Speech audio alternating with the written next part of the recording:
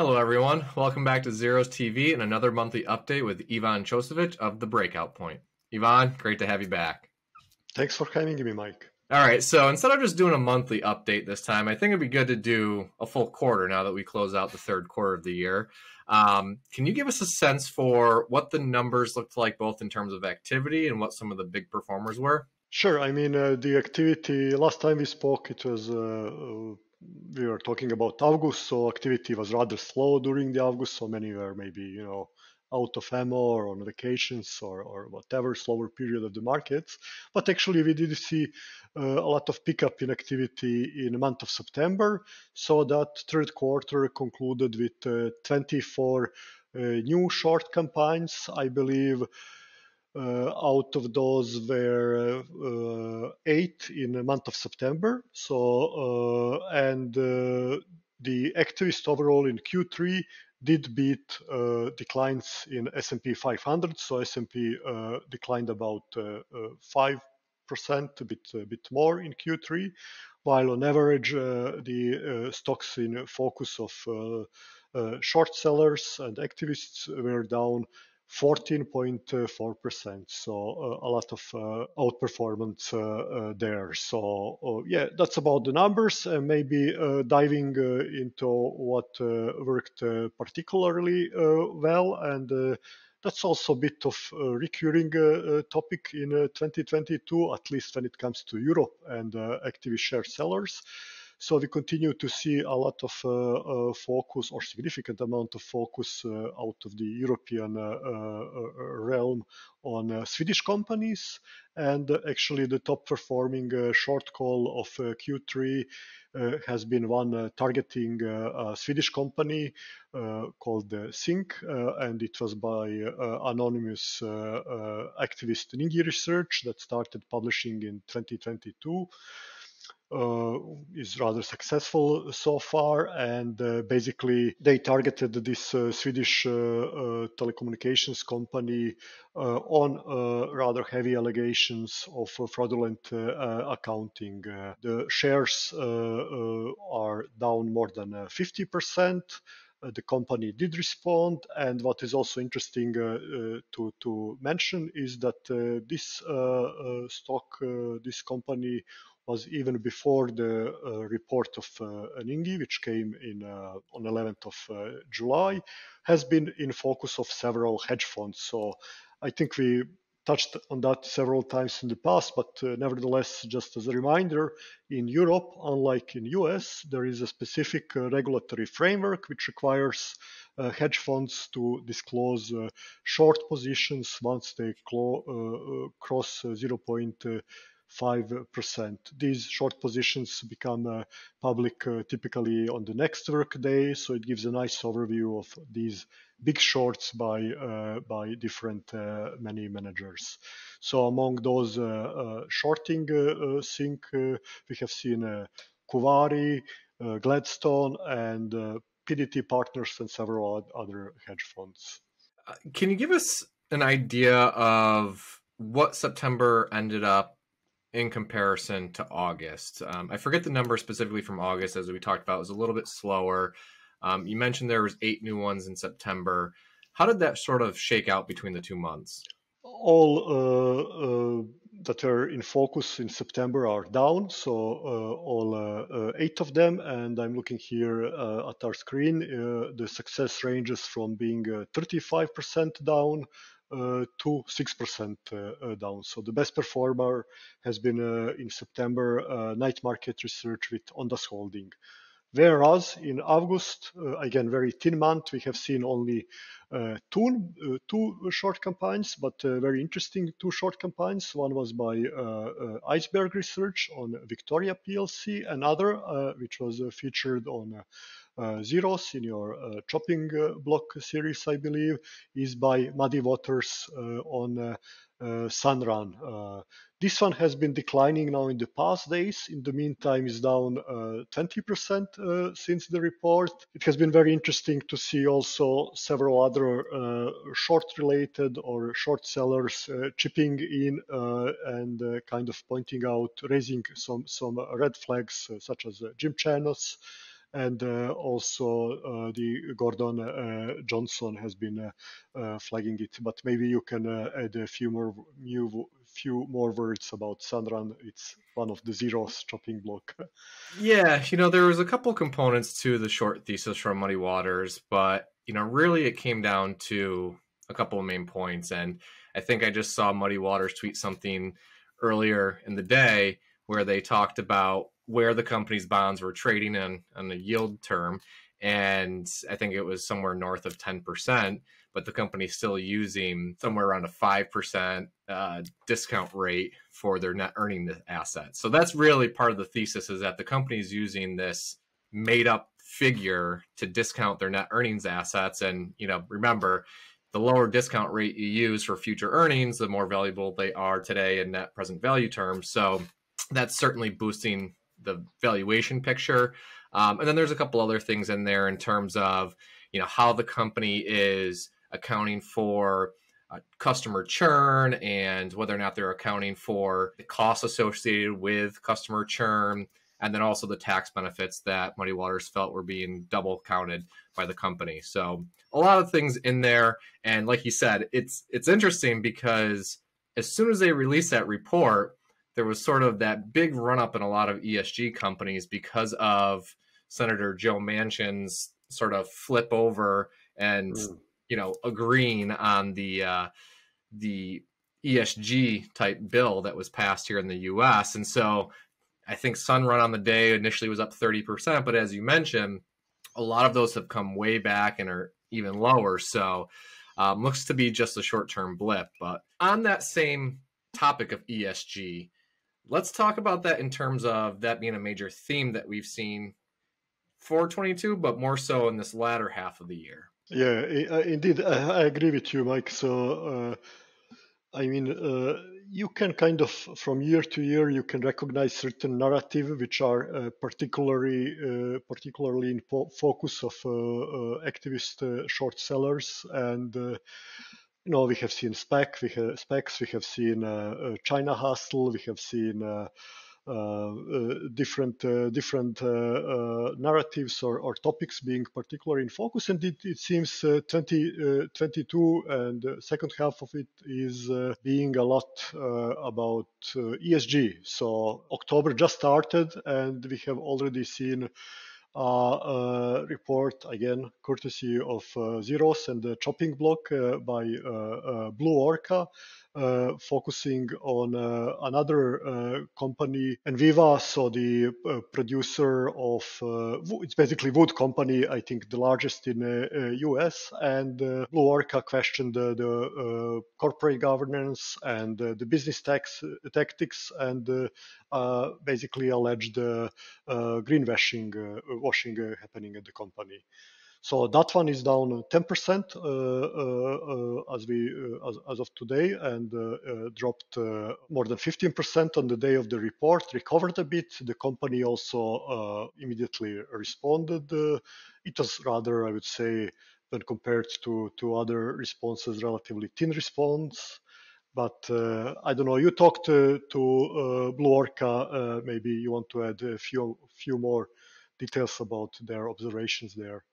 Yeah, I actually haven't seen the company's response, so I'd be interested to see what it says. But essentially, the thesis behind Blue Orca's piece, as you mentioned, was sort of this greenwashing of the ESG credentials. The company, the way they sort of attain this ESG label is by only taking certain portions of a logging activity or a project where they're only using 30% or the waste from it, and they're not engaged in clear cutting activities. And what they found through an actually really interesting research method, which was sort of web scraping the company's own hidden GPS data on their website, and then using those satellite coordinates to actually look at what was going on. And they found, both between that and speaking to former executives, that the company is in fact engaged in clear cutting, which is a big no-no in the world of ESG.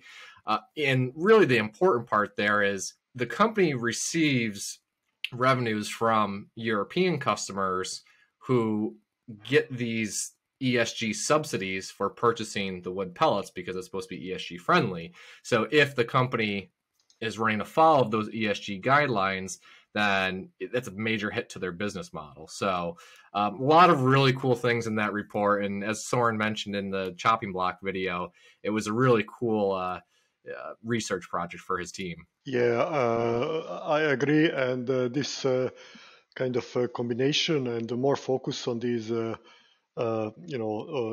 let's call them, tech-oriented activist investigation is, what we are seeing more and more. I mentioned Sweden being in a lot of focus, and just some days ago, the Viceroy focused on Truecaller, one Swedish company, and there was a lot of the report revolves around the GDPR, so the data protection requirements, and Viceroy also approached this by, doing to an extent by doing their own analysis of the privacy policing by setting up accounts and checking what is visible and when.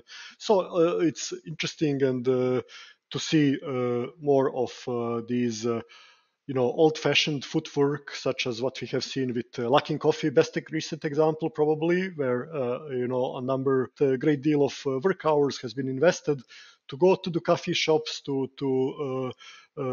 check the revenues, to check the number of customers, and to extrapolate from there.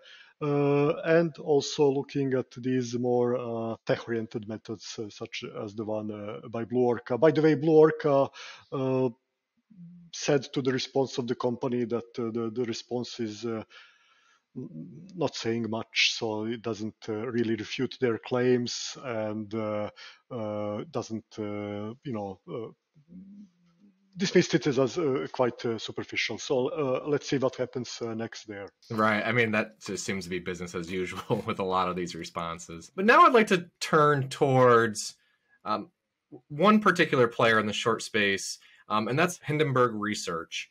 I know they've been active this year. They've been involved actually on both the long and short side with the Twitter deal, but they've had a few other short calls that have played out recently. So can you give us an idea of what they've been up to and maybe lay out sort of the chronology of the Twitter play that they've made? Sure. The Twitter, famous and very successful Twitter play for them. So basically, Hindenburg had a very good calls on first on short side of the Twitter and then on the long side of the Twitter. When they went short, they published, I believe, more comprehensive report. They closed it after the shares dropped about 25%. So that happened. The short call happened in begin of May. They made this short call. Even Elon chipped in and commented on their short call. Said, look at the bright side of life along these lines. But he seemed pleased that someone is criticizing Twitter. So somehow, so he was not overly critical of them making a short call on Twitter. So that happened in beginning of May. They closed that in mid of 16th of May, I believe, for 20%. After shares declined 25%, then they announced publicly that they have built a long. So that happened on in first half of July, and then in October they after the latest news and after the shares went back above 52 or to $52, they said that they are out. So they did, according to their public communications, more than 50% on the long side. So great timing, and they were not the only ones. So we also saw other FinTweet members tweeting that they did play the Twitter on both sides. So I think it was a Midwestern hedgy. So Chris that mentioned basically someone was alleging that Hindenburg might have had some insider knowledge about Elon and his moves and to what the Chris, so Investor Hedgie replied, he did something similar, and it's not, if you follow closely Elon, it's not rocket science to understand how volatile things around him might be. Yeah, it's interesting because, if you read through the document, and I admit I didn't fully read through the merger agreement, but a lot of people on FinTwit, as you mentioned, were pointing to the fact that they agreed to the deal, there was not a whole lot of protection in there for him. It was basically a binding agreement with essentially no due diligence. And so I know a lot of people were sort of taking advantage of that initial drop in the stock price, saying, no, he's going to be forced to close this deal. And, even now, though, the interesting part after this whole saga is it doesn't sound like it's quite yet finished, because there's an aspect where he has to provide a notice to the banks for the debt financing, and the banks have basically said they haven't received anything yet. So even though it seems to be working out in favor of Twitter, forcing Musk to close the deal, this story might not be completely finished just yet. Yeah, I mean, definitely the share prices are not at 54, so I believe they are,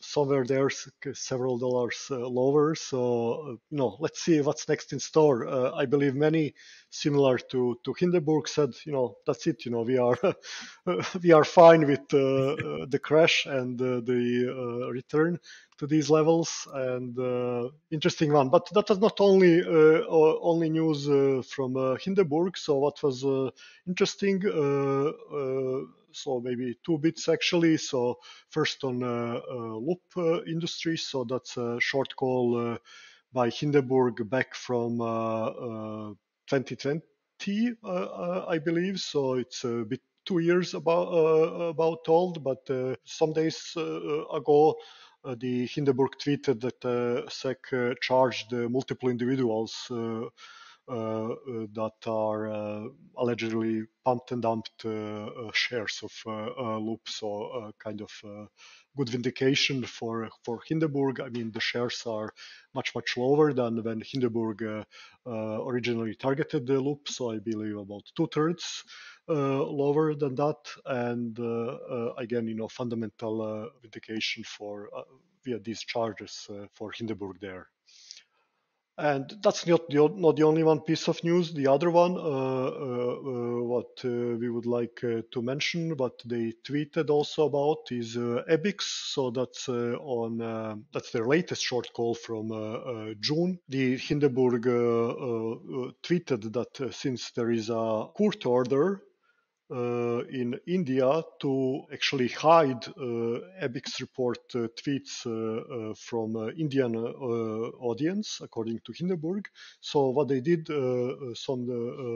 very recently was in August to retweet, not retweet, but to publish new tweets for Indian audience on EBIX. EBIX is 20% down, and is certainly one to keep an eye on. So the allegations were about allegedly dubious accounting and, as per Hindenburg, questionable customers. Well, besides the ESG sort of narrative that's played out this year and the great work done by Hindenburg, I think something to talk about is the latest news that we had here on Zeros, which is Roddy Boyd officially joining the short selling community. So for those of you that don't know, visit Zeros TV to get a glimpse of Roddy's introductory video. He also released a chopping block targeted at Penny Mac Financial. But that was a really cool one because Roddy had spent the past couple of decades of his career in journalism. He made this switch over to the short selling world, primarily just because it's so hard to maintain that journalism business. There's so many costs associated from the legal side and investigative work. So yeah, that was a really, really a big piece of news. I know Carson was really excited about that. Is there anything else from your perspective that's worth noting that came out of Q3? Yeah, I mean, Roddy Boyd, big news, big addition. So his work has been, I would say, close to the short selling world. So his investigative journalism was maybe not exclusively, but almost exclusively was critical of the companies they were focusing on. So interesting, very interesting transition there. And other interesting piece of news is, as per Financial Times, actually, two VIP members of the short selling world, or other two VIP members of the short selling world. So, founder of Gotham Research and founder of Port C. So that's one hedge fund, quite well known in Europe for their short selling and involvement in several interesting shorts. So definitely, short selling specialists. So both of them, Gotham and Portsea, joined forces in a new short selling focus fund. And so this is unthinkable a few years ago. So short selling focused hedge funds reappearing, and we all know how tough was on the short side over the many past years. So, several hedge funds had great success. Coltrane, for example, asset manager, Audi asset manager, some smaller short focus manager, Metatron short focus strategy, for example, and so on. So we have seen a number of these short specialists making a comeback after a lot of struggle over past years, and new additions. So let's see if we see more of that in Q4. I think that's a good point to talk about, because I know one of the things that you follow and you mention in your monthly reports is just sort of how the short selling community is being welcomed or dismissed by the Reddit crowd. What did you find? Because I know there was sort of that mini squeeze there in the summer where GameStop and AMC and a lot of the meme stocks sort of made an attempted comeback. But what did you find when digging into sort of just the general sentiment and reception around the short sellers as the quarter progressed? Yeah, there are. I would say there are these always gaps of short squeeze chatter and short squeeze attempts. I think on that note, Cassava Sciences and Sava. So retail was very much interested in short squeeze aspects of that one during the summer, and that one is a well-known short by QCM, so by Grego, and also by Adrian and a group of PhDs that published repairs on that. And the stock, the shares did went a lot up in Q3. But I would say this is more about some pockets where these short squeeze narratives appear. Sometimes they last longer, such in case of Sava, but usually they quickly fade. So overall, it's a trend that we already noted. So much more acceptance for shorting, for puts. So retail crowd got excited about announcement of another inverse ETF. So before in this year, inverse of ARC strategy. So this ETF gained a lot of traction among retail crowd, and now there are announcements that the same company that brought this short ARC ETF will bring direct Jim Cramer ETF, but not only that, but also inverse Jim Cramer ETF, and retail crowd kind of did chat about short Jim ETF a lot. So let's see when it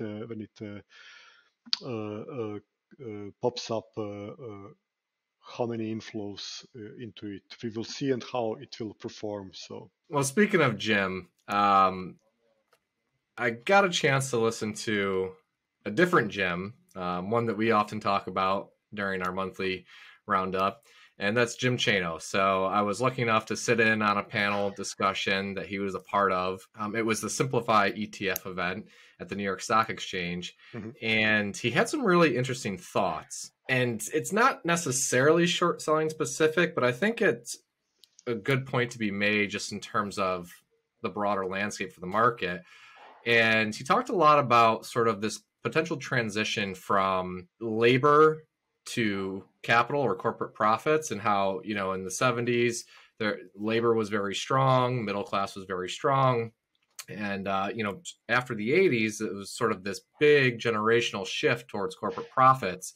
And that's where we saw sort of the ballooning profit margins. We saw labor starting to fall behind and wages.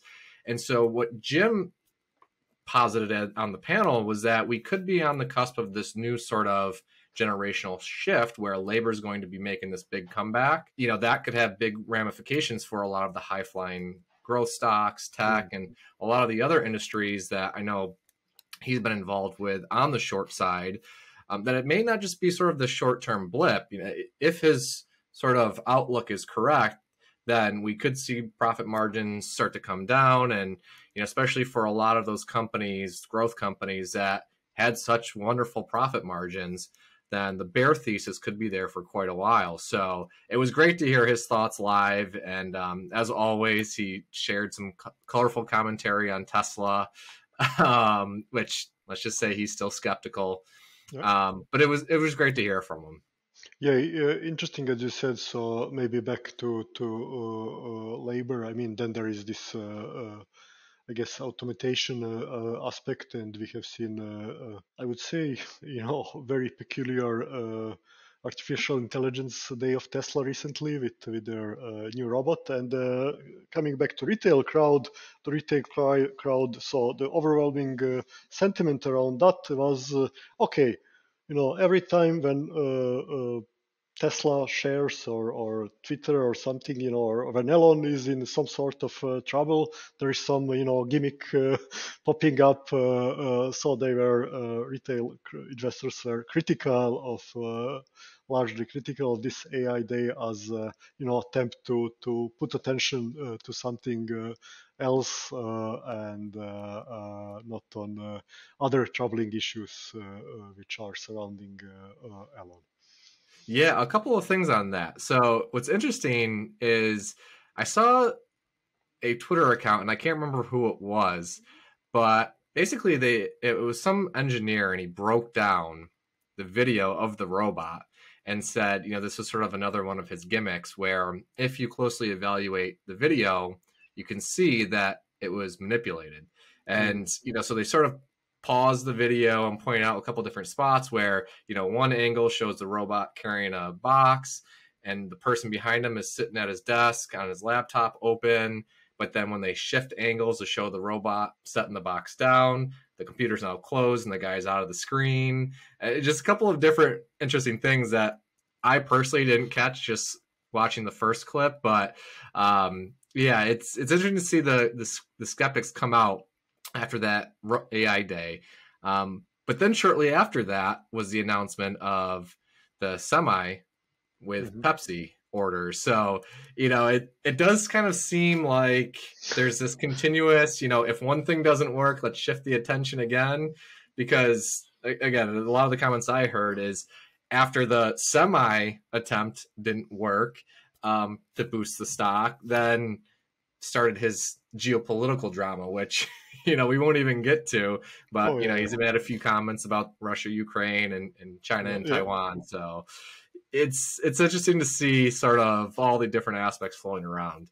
Indeed. And one of the theses, so all of this, retail thesis, I mean, it's meme thesis, but nevertheless, Starlink, AI, social media, it all leads to Terminator scenario by Elon. So, as mentioned, obviously a meme, but a very funny one, I guess.